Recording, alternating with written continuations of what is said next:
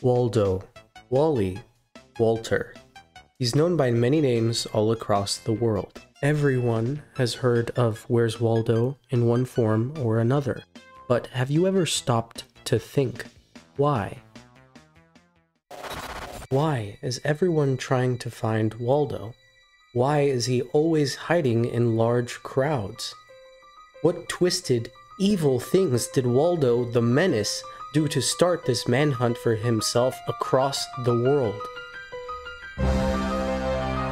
Afternoon, son. Son, we're looking for the maniac. Have you seen this man? Oh, it's the maniac! Take him away! Take him away! Weevil! I see him! Where is he, Patrick? At the intersection of Conch and Coral. That's where I am. He's right on top of me, but I can't see him. What's he doing? He's just standing there, menacingly! As a US politician will probably say in the near future, today we're going to try to weaponize an AI to locate and destroy this menace at superhuman speed. First, we need to train an AI to find Waldo. How do we do this? Well, we just grab some data, in this case images containing Waldo, give it to the computer, and the computer goes. Our next step would be to grab the trained AI, throw it in a JavaScript simulation/game, and see if the AI can find and eliminate Waldo before I do. It is the classic man versus machine challenge. Will the AI beat the idiot human? Let's find out. Step 1. Borrow pre-labeled data from Saints on Kaggle and GitHub, and also manually label a bunch of your own Waldo images, questioning your sanity throughout the process. We have data, next we need to choose a model.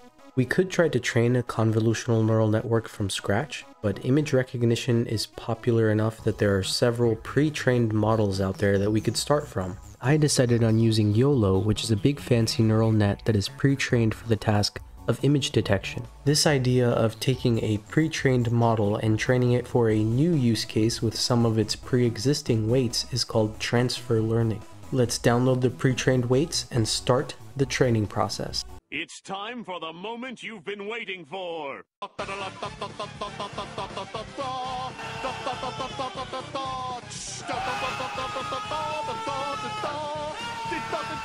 After 2 weeks of training, the model was still failing to detect Waldo. At this point, I was ready to give up, but then, through sheer perseverance and reading through several GitHub threads, I was able to find out the reason as to why the model was failing. YOLO, the pre-trained model I started with, is very bad at detecting small things in an image. Waldo, in comparison to the overall image, is super tiny, and it's hard for the model to detect him if we feed the whole image as input. Instead, what we do is split the whole image into tiles. Then we train the network on these smaller labeled tiles where Waldo will be more visible to the AI for recognition. Waldo, you bastard! After coding this up and after several more hours of training, I now have a pretty decent Waldo detection AI. My God!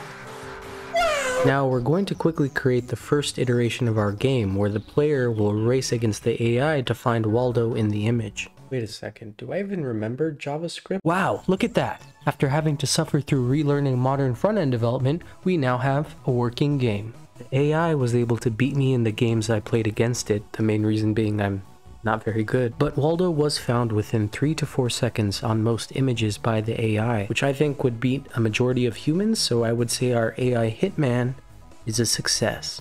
If you enjoyed this video, you should consider subscribing to not miss out on any of my other videos. If you are interested in seeing how fast the AI is, you can play against the bot yourself. Link in the description to the game site.